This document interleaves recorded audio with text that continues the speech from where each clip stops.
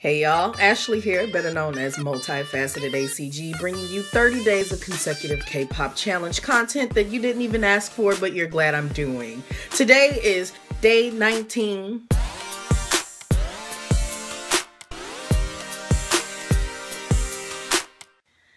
Years ago, when YG Entertainment used to promote itself as YG Family, and it felt like it, the entire camp,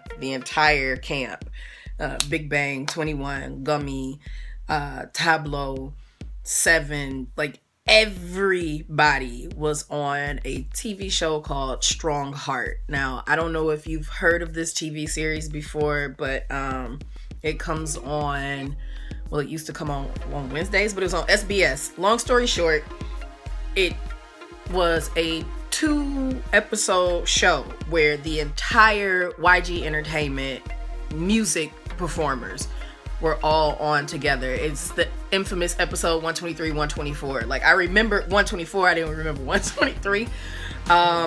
This was in 2012, so I was, new to K-pop then, and it was extremely exciting because my ultimate bias groups at the time were on a show together, and YG artists were notorious for not doing a lot of variety shows and things. So it's one of my most favorite things, not necessarily considered an interview where there's designated questions for just one person. Like, this encompassed everything, and for me to be a new fan at that time, it was a show that allowed me to learn more about the mocking that they all do of their CEO and how he speaks and how he dances to stuff, be able to clear the air about some things that they wanted to share with their fans and whatnot.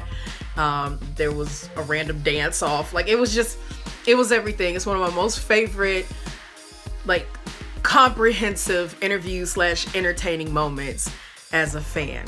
If you like this video, make sure to click the subscribe button as well as the notification bell, because there's at least 2 steps involved with subscribing and getting notice for my channel. Make sure to share it with your other K-pop fans and leave some comments down below. I will check you in the next video. Bye, y'all.